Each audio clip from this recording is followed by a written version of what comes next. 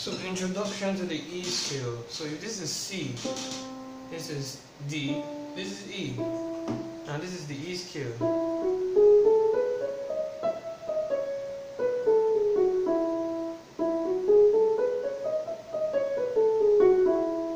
So E, do, re, mi, you tuck your finger in. Fa, sol, la, ti, do, ti, do, so. Now each of those chords, each of those notes have their individual chords. Like this do is always a major, so you count 1, 2, 3, you hit the next one at the top. 1, 2.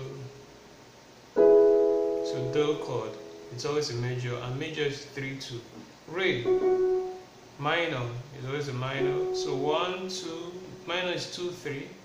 You put your finger here, so there are 2 notes between these first 2 fingers. 1, 2, 3. You hit the third. So that's do, re. This is mi. Mi is always a minor. So that's 1, 2 between the first 2 fingers, and 1, 2, 3 between the next 2 fingers. Fa is always a major. 1, 2, 3, 1, 2. You understand? So is major. 1, 2, 3, 1, 2. Always take note of the fingers I'm using to play this chord. I'm using these 3 fingers. Number 1, 2, and 4. Then La is always a minor. Let me come down here. So that's La. La is always a minor. Then T, which we don't get to use very often. T is a diminished chord, meaning it has 2 between the fingers. Back to do. So at the end of the day, you have something like this. That's T, La, So,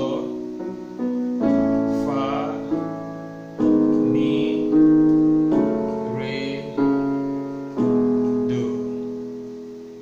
You can climb up Do, Re, La,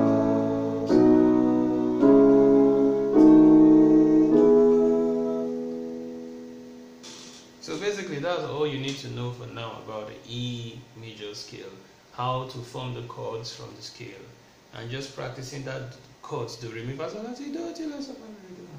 I just played, and you'll be good for the next level. See you in the next level.